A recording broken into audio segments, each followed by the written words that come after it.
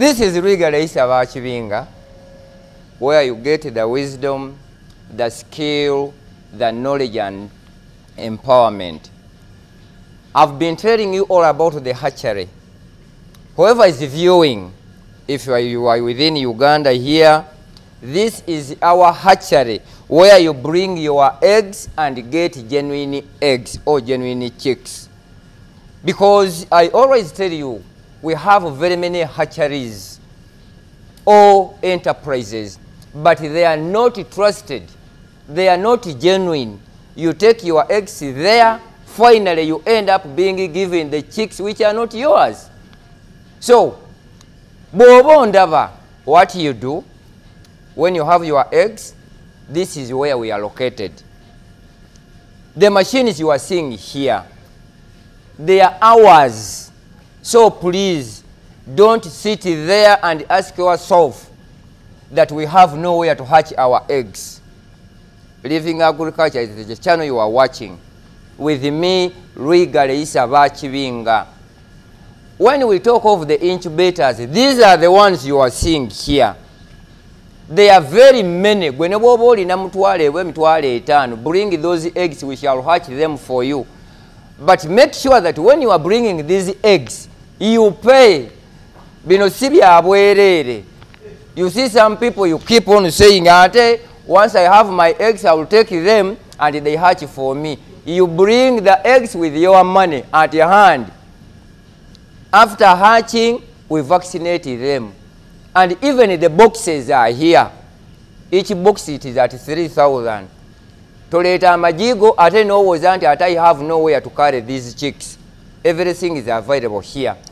The services of incubating and hatching, it is here. If it comes to vaccinating, we do it here. Now, what do you need to do before bringing your eggs? One, make sure the storage of your eggs is 100%. How? You are going to see how we keep these eggs. We have 3 types of eggs if they are laid. One, we have the clear eggs. Clear eggs, these are infertile. Agatafu na mpanga. Those are what we call the clear eggs. 2, we have the unhatched eggs. Those unhatched, these are the fertilized eggs, but the quantity of the shell or the calcium, if it is too much, they will not hatch. The third is the spoiled eggs. Now, these eggs which are spoiled, it comes after mishandling them. The storage matters. Those are the types of 3 eggs we always talk about. Clear eggs, those are the infertile, unfertilized. Unhatched eggs, fertilized, but there are some incidences, like too much calcium, whereby the one-day-old chick cannot break the shell. And the spoiled one, these are the eggs which you mishandled them. The storage, or you overstayed them. Negono neka.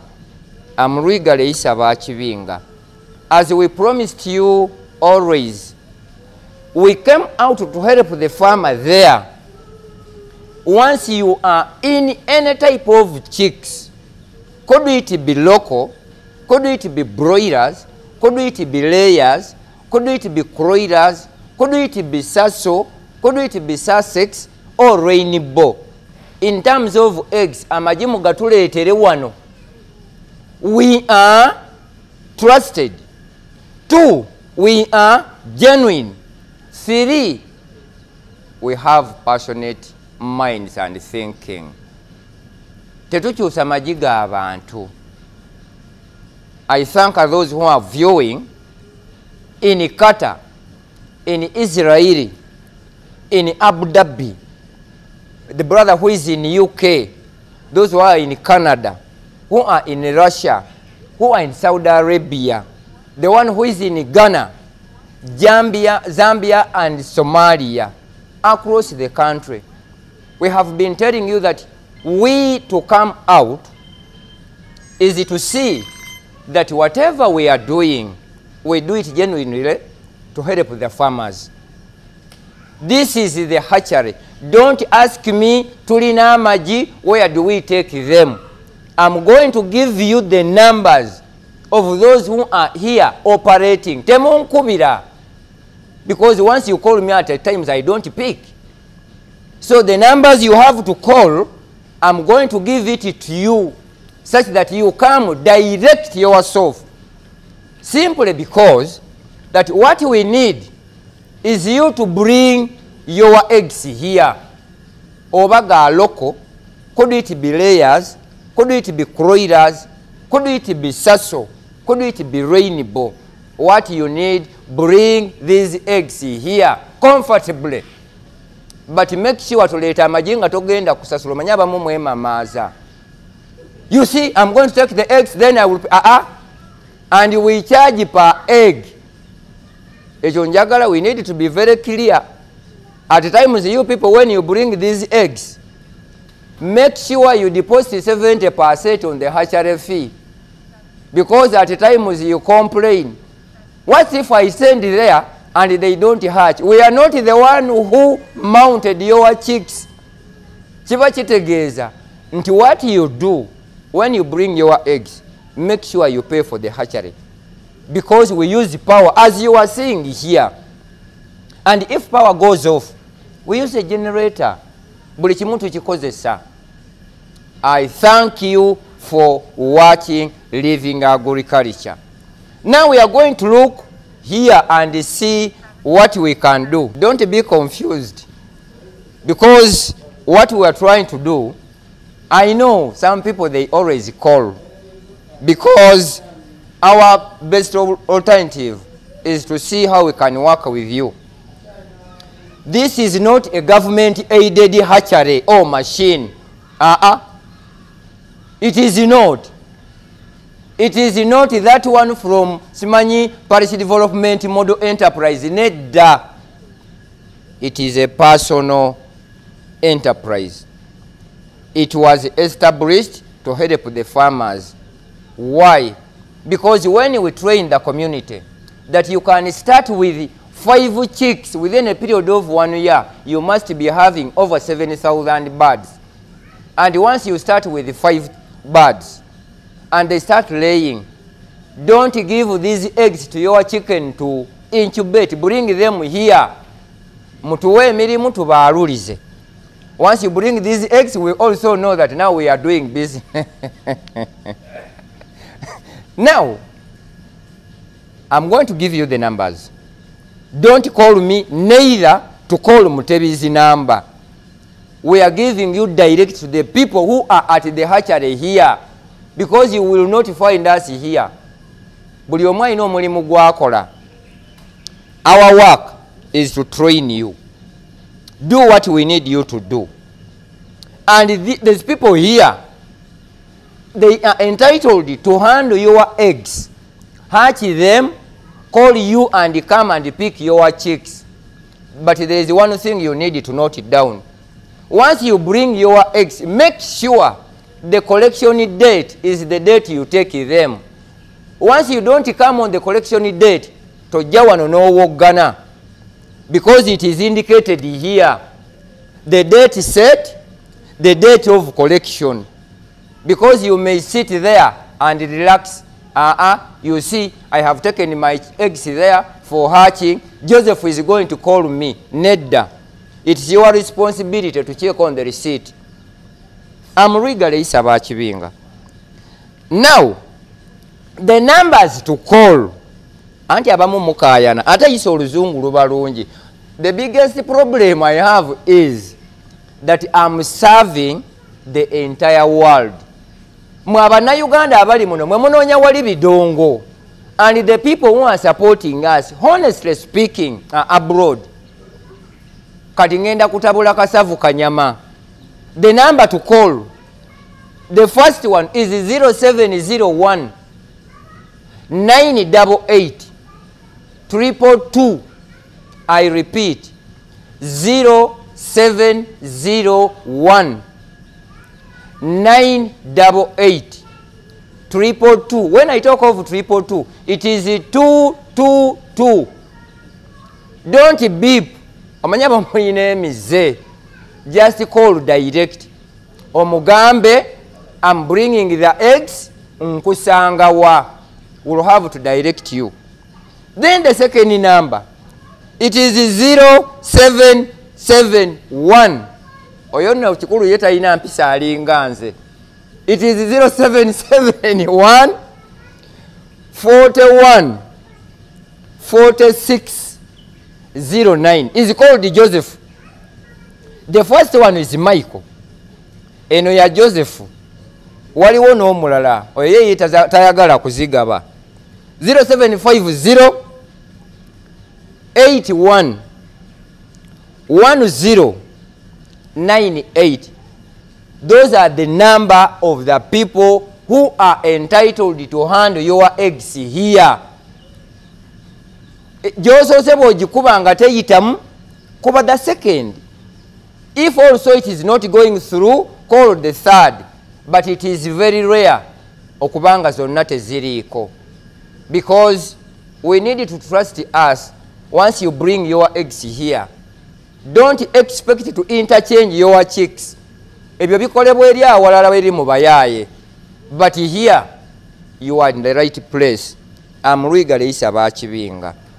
I thank you for viewing Living Agriculture, the only channel where you get the knowledge, the skill, and the information.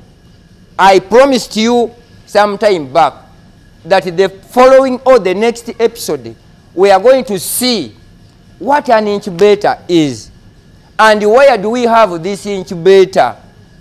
Even if you are in Mbale, amaji tugajja Denmark, tugajja Turkey. Even if you are in Mbale, please, the numbers to call 0771 41 46 09. Oyo bamuyita Joseph. 0701 988 222. Oyo bamuyita Mike. Waliwo n'omulala. Awali bw'oba tobasanze waliwo ali wano naye naye alina olugezigezi lungi lulinga olwange. So when you find these people here, tell them what you want. Because we need to sort out. Once you bring your eggs, after 21 days, you come and pick your chicks. If you don't come after 21 days, please, I'm very serious about this. Tojano waganira wano. I brought the eggs, they hatched, I did not collect them. It is not our fault. This is not a warehouse. Now we are going to see inside here how it looks and how it is. Because we normally want you to see what we need and what we do and what we are doing. Once you bring these eggs, all these eggs are marked regarding to the initials. Gwejobo to what day. Now assuming I'm Rwigale Kibinga. And Joseph has his own eggs. Hajat has brought hers. Brian has brought hers. Because there are very many incubators here. So once you bring them, we put that mark regarding your initials of the names you have. And you don't need to complain. Once you start shouting, now,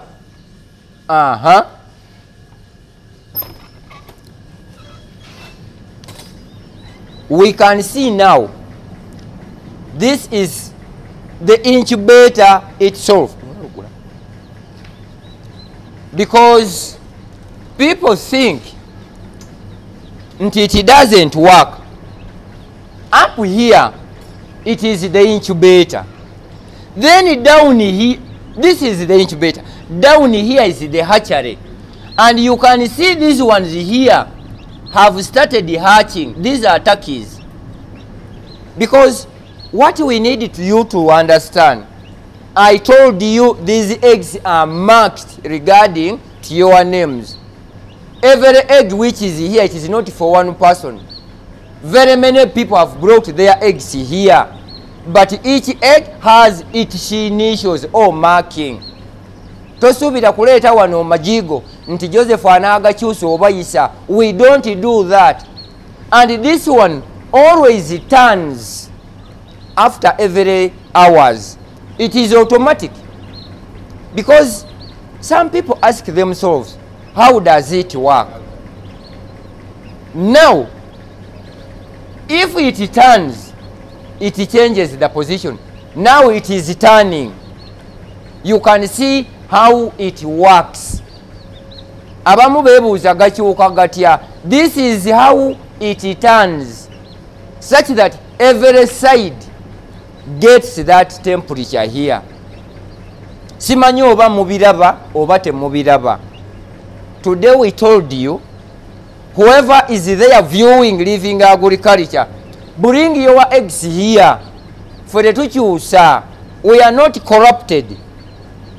Now it is going to stay there, and again if it turns for another time, then it turns. We are still watching. This is living agriculture.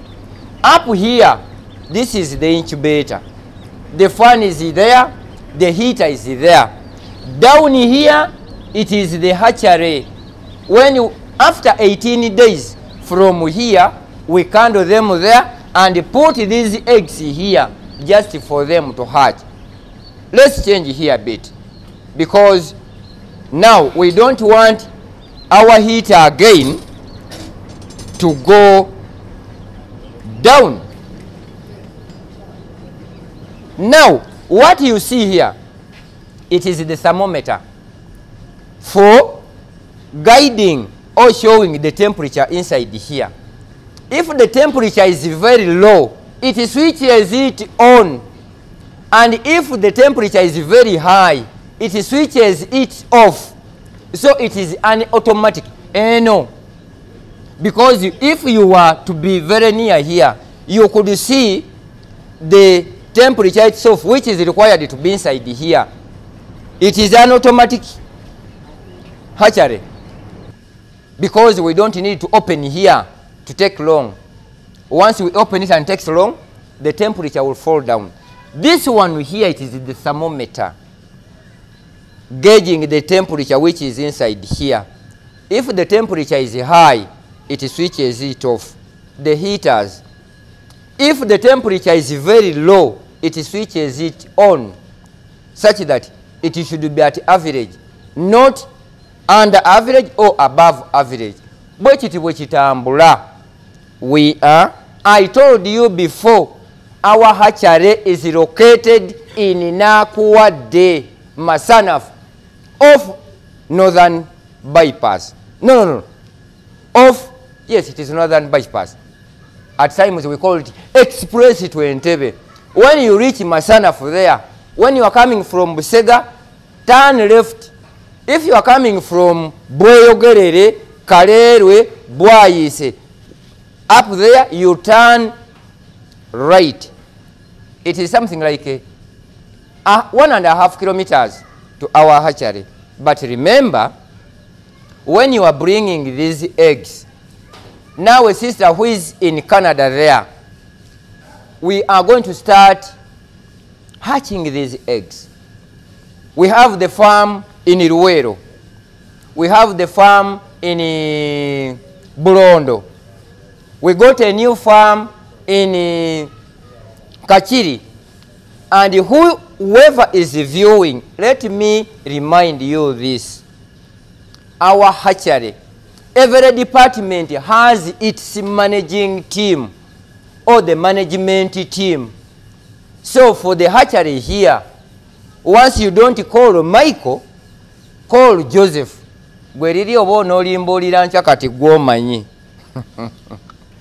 Now, the numbers, because I need to remind you all the time, the numbers to call for your eggs to be hatched: 0771 41 46 09. Note that 0701 988 222. 222. Mwabali awo mugamba oluzungu lususe. Mwagala kuleeta maggi. Tulina kuwadde. Ekyuma kye mulabye tetuliimu makoona. Maka ze mulabye ku maggi. Amaggi g'abantu banjawulo. Because we are training you for job creation. Omanyi obuzibu eno government ife abamu tetwagala. But this could be the work to train the community at parish development models. Omuntu alina enkoko eza loko, bring them here twalulize wano. Ojja ne sente mu ngalo. Tojja wano nga weemagaza. Ate let me take these eggs simply because they hatch for us. This is not a government institution or business. Number to call 0701 988 222. If not that, 0771 41 46 09. The first one for Airtel is called Michael. And this one for Mutien is called Joseph. We are located in Nakuwade off Northern Bypass at Masanaf Center. There is a Rufula on the other side. So when you are coming from the other end, what you need to do, you ask where Masanaf Market is. I thank whoever is viewing because it is you who make us what it to be. And now, me as Isa, my role is to train you in how to manage these chicks, how to come out in identifying the common diseases in poultry, in rabbitry, in piggery, in cows, or other livestock. Then how to treat them, how do we vaccinate them? Now as here as the hatchery, nze wano ndiwo mu byange, but the people who are answerable for here, bebo. And once you bring these eggs here, don't call me. We don't need to call me because what I need, you simply tell me that yes, sir, we are taking these eggs. If you cannot bring them directly here, come to the office there. We are located in the new tax park, that new building on Makai Road. Botuka mu park empya. Ask where Katoke stage is. We are on the 3rd floor. Room number 482. Ojja kuba otufuna. We thank you for viewing Living Agriculture. This is our hatchery. Mwena abatulabanga muli mu Uganda wano. N'abali ebweru nga mulina enkoko. Mutuleetera amagi wano. We take the care. We manage. We vaccinate. We don't interchange the eggs which are brought here. Thank you for watching. I'm Rwigale Isa Bachibinga. Hello. This is Dr. Isa Rwigale Bachibinga welcoming you to Universal Farm Care Health Solutions. Our broad objective is to empower the entire community with support, transformation towards socio-economic development through capacity building, training and service provision in agriculture education, poultry rearing, piggery, rabbits, livestock health management and crops production. We train our farmers, provide services, produce all types of chicken breeds, make poultry, piggery, rabbits and livestock feeds organically, herbal medicine for poultry, rabbits, piggery and livestock. We make organic fertilizers, herbicides and crops pesticides. As a solution to curb cancer disease in human life from the food treated by chemicals, contact us on our office toll-free line +256 392 899 099, on our mobile number +256 772 387814 or 0752 487814 or 077993 0060, on our WhatsApp number +256 772 006944, or on our email address dr.isaluigale3@gmail.com, or UN Care Foundation Uganda 07 at gmail.com.